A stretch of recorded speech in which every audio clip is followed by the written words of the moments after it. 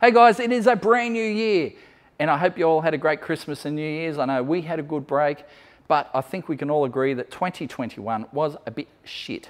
It can definitely get in the bin. But we are hoping that 2022 will be a lot better. We're hoping for a banger year. We've got a lot planned, so let's have a talk about what we've got planned for this year.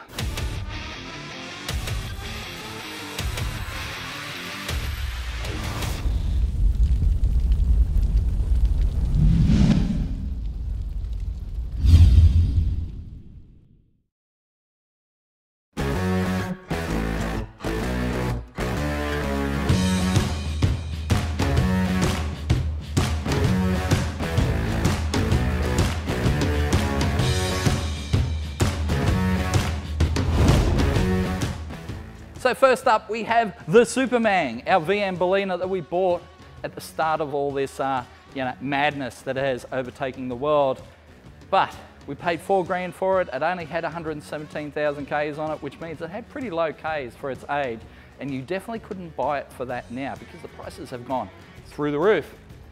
But this piece of ridiculousness is something that happened at the end of last year.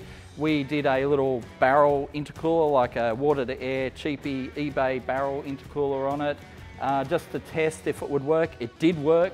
Then we went with this air-to-air system to see if that would be any different. It really wasn't.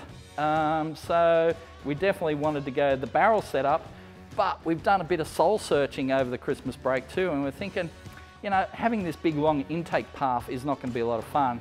So I've been talking to the people at Mace Engineering. We're going to get one of those little Blizzard intercoolers, or mini Blizzard they call it.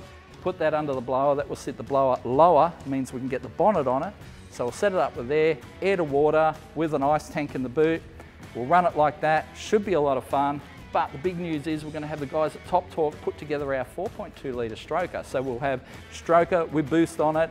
That will be a lot of fun, but by the end of 2022, we're hoping that that 4.2 litre will be turbocharged as well. I know, a lot happening with the Superman this year, so make sure you stay tuned for that.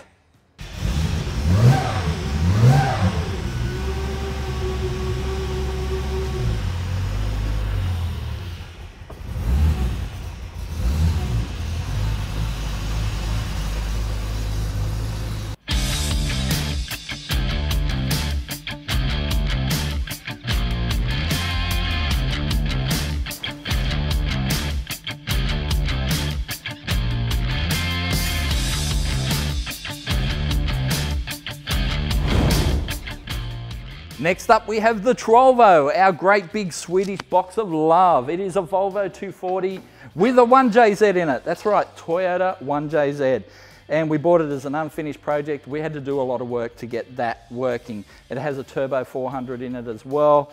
And yeah, it makes really good power and goes really fast. In fact, we started off last year really strongly with a whole bunch of 10-second quarters out of this thing. It runs high 10s in the quarter, and it does it pretty easily, but the axles were not having a good time. So we overnighted some parts from Sweden, got a whole sort of diff upgrade for it, and that took us 8 months to put in. But anyway, there was a lot of screwing around, working with other cars and that sort of stuff. But we got the diff in there, we've got a whole new bushes, shocks as well. So we did all that, and then we decided to upgrade the top end of the motor. With camshafts and springs, we went with the variable length camshaft, which apparently is not a thing, but we tried it anyway. But now it has complete camshafts into it. It has been retuned. It makes, well, 530 horsepower at the tyres, which is pretty good, but we have maxed out the turbo. It has no more to give, but we're going to run it as is. So we'll take it to Heathcote when the guys have finished doing their wall upgrades they're doing at the moment. We'll take it out there like this, run it. I think it'll run a mid to low 10 pretty easily. And from there, I think we'll upgrade the turbo and go for 9s. That is our goal for 2022. 9-second quarters from the Trovo. From there, I'm not sure what our target will be, but let's do that first. Turbo upgrade, 9-second quarters, and then we can see what's possible.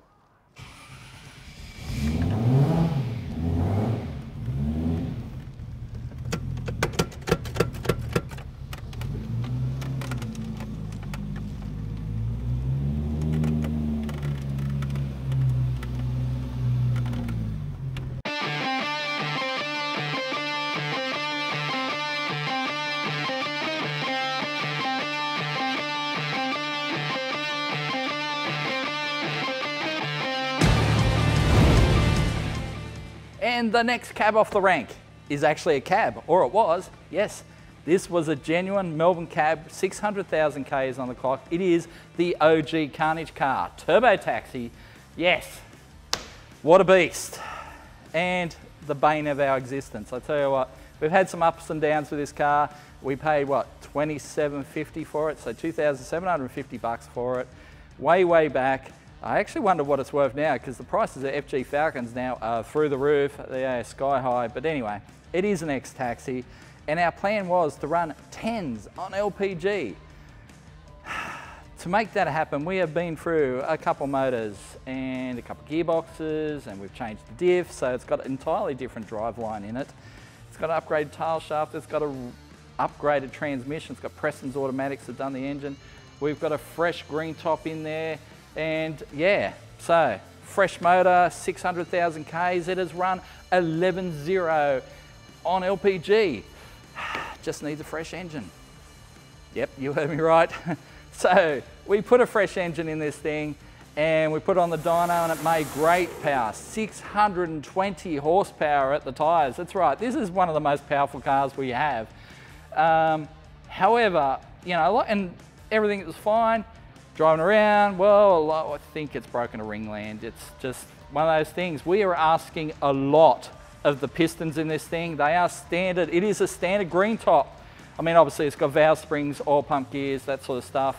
But standard rods, pistons, crank, valves, all that sort of stuff. It is a green top, and we're asking too much of it, I think, on LPG. LPG is a very harsh fuel. Like, yes, it has octane, but it's not fun to tune, and you know, hey, if it was easy, everyone would be doing it. So, given that it is, well, probably hurt a piston, we're pretty confident. We're thinking we're going to finally go rods and pistons in this thing. We're just kind of sick at throwing green tops at it. I think this is like its fourth, maybe. And I think it needs to go rods and pistons. Just give us that margin of, you know, safety factor. So we can go out there and finally run a 10 with this thing. 11.00 is not a 10.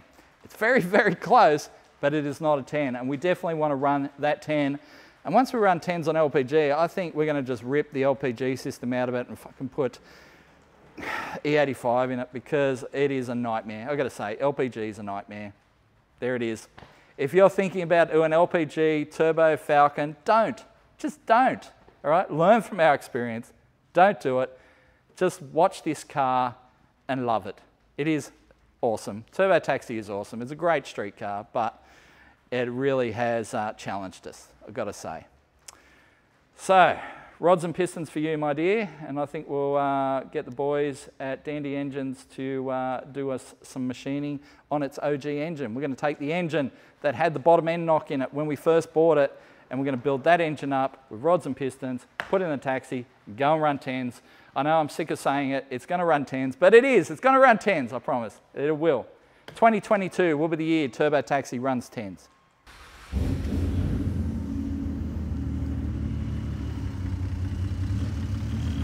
It also needs a new battery. Check it out. We call him Mr. Chuffy.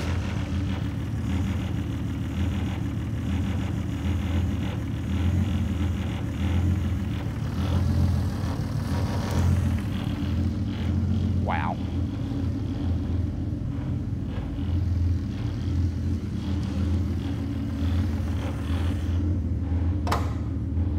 It's not on fire.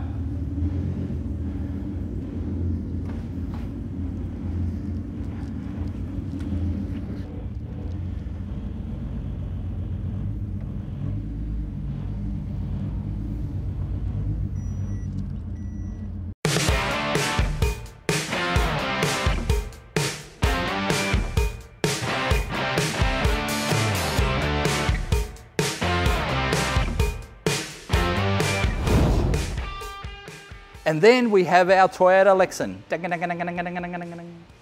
If it's looking a bit filthy, that's because it's my daily at the moment. That's right, I am driving this to and from work every day. I had to hand the D-Max back at the, you know, because 2021 is finished. All the 2021 cars had to go back, and I haven't got anything for 2022 yet. So hopefully we'll have something on that front. But the Lexan has been excellent transport. We found out the odometer doesn't actually work. So the odometer says 340 something thousand Ks and doesn't work. So who knows how many Ks are on this thing. But it's reliable, the aircon works, drives to and from work pretty good. We have had to do a couple things. We had to replace rear brakes. We had to put a tail shaft in it because the center bearing was flogged out. A few things like that. At the moment it's running the VN wheels on the back because we had 2 flats in like the space of a week. So anyway, yeah. But when this finally stops being my daily, we're going to put a Lexus V8 in it. That's right, Toyota V8 in a Toyota station wagon, making basically a V8 Commodore that's not a V8 Commodore. And not only are we doing that, you know, putting a 4-litre V8 in the front, we're going to turbocharge it as well. E85, make it into a bit of a drag challenge sleeper. Yes. We've got the engine, it's sitting in that car over there. We'll show you that shortly. And we've even got some goodies over here to show you. So I had to talk to the boys at Golby's, and apparently with Skid Factory, they have come up with this beauty. It's a manifold top for the 1UZ, basically like a Holly high-ram top with like an adapter there to go on the 1UZ. We've got a throttle body there and idle control motor and all the gear there as well. So Golby's have done us a bit of a deal on that, which is fantastic. We've also got a whole bunch of Howtech gear as well. So we've got a dash, we've got an ECU, we've got all the stuff. Basically ready to go, sensors, everything. So there's an Elite 2500 to go in there. IC7 dash. What's this? That's the wideband controller, so dual wideband controller, so WB2. A whole bunch of sensors, everything to do that. So yeah, that's going to happen. But yeah, I've got to stop driving it first. And well, like I said, it's the daily. And this is the Sora. It is a beaten up piece of crap. Our mate James gave this car to us because, well, basically his sister uses a daily driver for a lot of years and it got hull damage, and they used it as a paddock basher for a while. They even tore out one of the air lines, and so its air suspension's all kaput and it is slammed on the deck. But we don't care about any of that stuff. We care about what's under the bonnet. There it is. 1UZ in all its glory. Of course, like all our cars, battery is stuffed. So let's get our world's heaviest jump pack and whack that on. Purrs like a kitten. You've got to love that Toyota engineering, I've got to say. It's funny, we got contacted by a guy. He's like, oh, if all you're going to do is take the engine box out of it, you know, what do you do with the shell? And I'm like, it is beaten up, it's a piece of crap, you don't want the shell. Oh, I'd like to come and have a look and make an offer on it. He came and had a look and went, this is a piece of crap. I'm like, I did say, yeah, yep, she rough. But like I said, all we care about is what's under there.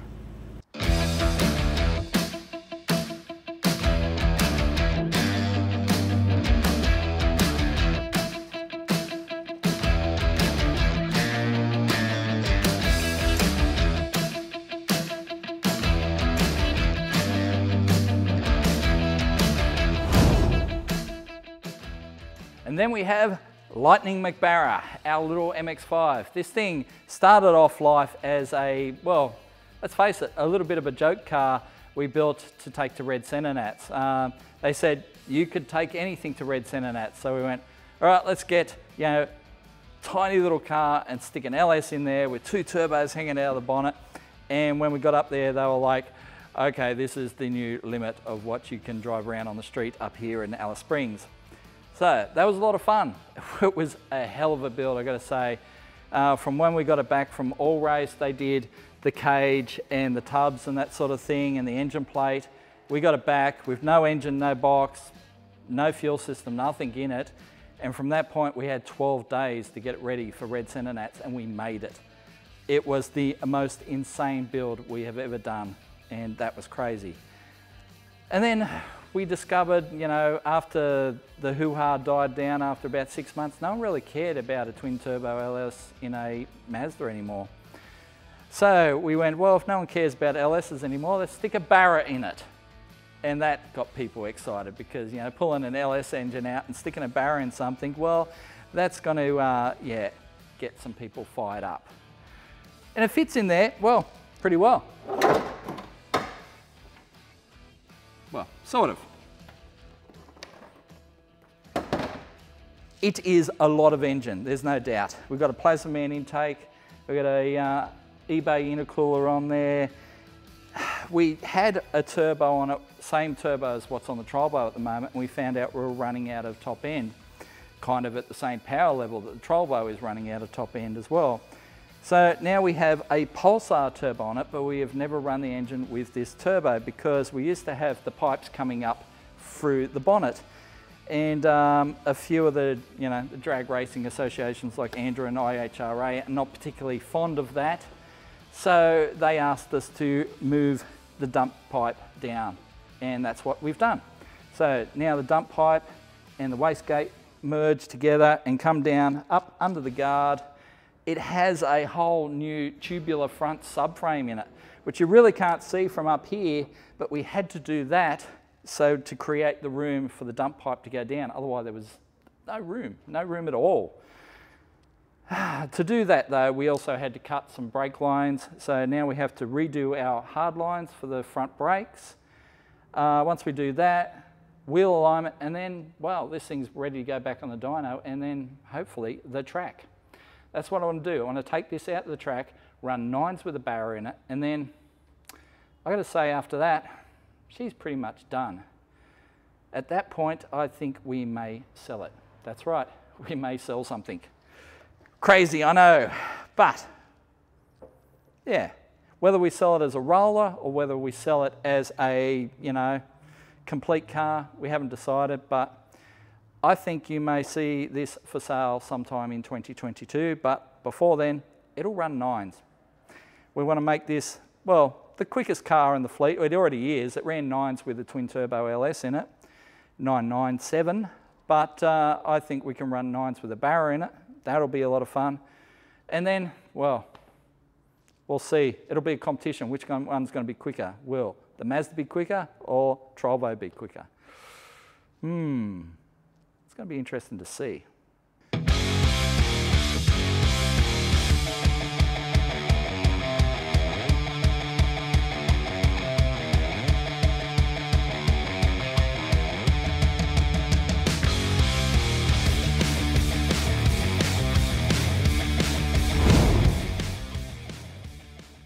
Then there's Mr. Dodgy. That's right, I want to bring Mr. Dodgy back in 2022. You know, this thing's going to be 59 years old this year. Crazy, isn't it? So Mr. Dodgy is a car that we found very sad and forlorn looking at auction. We paid $1,450 for it, which was a bit of a bargain when you think, you know, like a rust-free car over 50 years old, you know, for $1,450 bucks. That's not doing too bad. Original push-button auto car. It is a Dodge Phoenix. It is so ugly, it's cool. I mean, look at that grille. It's just amazing, you know. These were a muscle car back in the day. These harken back to the start of the muscle car era, like the early 60s, back when they had, you know, the Max Wedge cars and the first Hemi cars. You know, they were putting them in these, mainly 2 doors, but still, these were the body style that those original muscle cars were based off. So, very cool. We put a 440 in it. Turns out it was a fairly low compression motorhome 440. It only made 216 horsepower at the rear wheels on the dyno, so that was a little bit sad. We took it to the drags. It ran 15.2, but that was mainly because it wouldn't shift into top gear. We had some issues there, so I want to redo the 440 with higher compression, maybe some more cubes. We'll see. See what I can convince Tolf to give me the money for, but yeah, let's get a 440 back into this thing. We know it fits, we know we have all the gear to make it work. We even put some aluminium heads on the old 440 and a camshaft, and that's where it all come wrong. Because I did the camshaft and the heads at Motorex in front of a whole bunch of people, kind of got rushed towards the end, and I forgot to tip in the zinc additive for the camshaft, and of course it ate the camshaft on startup, which was, you know, very distressing because it basically put metal through the entire motor. Yeah, so that motor needs an entire rebuild, but we do have now aluminium heads for it. We could probably put a decent cam in it. I'd love to put like even just a baby roller in it, you know, a street roller would be great. If we put a couple grand into an engine, we'll get the engine in there and it will be something spectacular, I think, because, you know, spend a couple grand on one of those 440s and it's not hard to get 500 horsepower out of them, so yeah. And that would turn this into a bit of a fire breather. Once we do that though, well, I don't know. I want to hand it off to Ryan Ford and get him to do a more race inspired, you know, period correct paint job on it. You know, give it something a bit of, you know, flashier, not get away, not, you know, remove the entire patina, but you know, let's just do something that combines the patina with kind of a race car look. And once that's done, you know what, maybe we'll sell it because it is such a cool car and I do love it, but it takes up a lot of room in the workshop. So let's get it going, let's have some fun with it, and then let's push it out the door and let someone else enjoy it. I think it'll be a pretty good thing. So, Mr. Dodgy, I want to see him come back, I want to see him have some fun. I want to see someone else have some fun with Mr. Dodgy. He is such a cool cruiser. It's unbelievable. Go back and watch the videos if you haven't seen them already. And another car that we worked on a lot last year was a Dad's Ute. It was probably the star of 2021 for us. It started off as a 5-week project, turned into a 5-month project thanks to the Delta Wave. But also there was rust repairs and chassis repairs and brake systems and all sorts of stuff. But it made good power, sounds fantastic. And yeah, I was pretty happy with it, how it came out. But that is going home. I'll probably race it at the Mopar Nationals in February at Heathcote Park. But other than that, you're probably not going to see a lot of it this year. But we do have something new. And we picked it up during 2021. And none of you have seen it. We haven't told anyone about it. It is a, well, totally new project, but we're going to have to ask past Scotty what we bought. So, past Scotty, what did we buy? We bought a Tirana.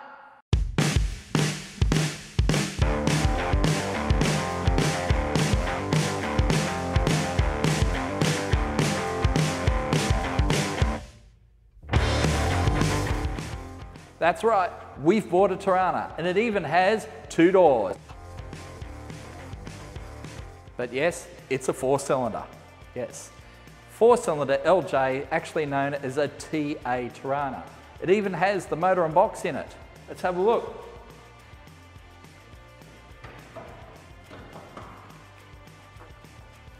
Whoa.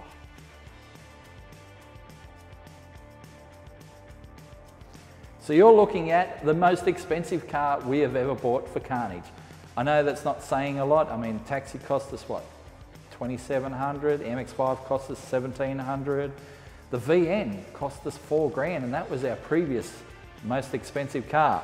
Well, this one costs a little bit more than that because Holden Tiranas and ones with 2 doors are very expensive these days. But this will be a cool little beast when we work out what we're going to do with it. So our little Tirana has a very good body. It only has a couple little pieces of rust, some here in the rear window, some on the floor, some on the firewall, so not much at all, and all very easy to repair. In fact, Rare Spares make a patch panel for there and the floor, and the firewall's just a flat piece of metal, so it's going to be very simple to fix. Engine choices, well, we can put just about anything in this and it will be 100% cooler than that little 4-cylinder. So once we decide what that's going to be, we'll let you know. But in the meantime, like I said, it is a 2-door Tirana and very cool. What should we do with it? So I reckon that's going to keep us plenty busy for 2022. We've also got Broads' Tirana there in the background, but that's not our problem. That is Broads' problem. He's building a new 5 litre for it, so it's going to be 5 litre with a Harrop blower on it, like it was before, but stronger bottom end, and that should be pretty awesome. So yeah, I look forward to seeing it, but look forward to not working on it either, because we've got lots to do. It's going to be a very big year, and I think we're going to see you on many episodes, many future episodes of Carnage.